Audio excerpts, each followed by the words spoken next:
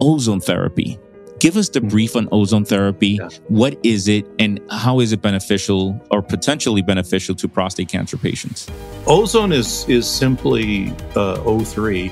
So O2 is the oxygen that we're breathing. And if you've ever been around an ozone generator, it has a weird smell.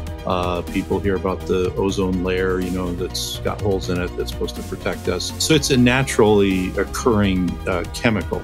But basically, it's because it has that extra, so instead of O2, it's O3. Your body sees this molecule and says, we don't like that, we like O2.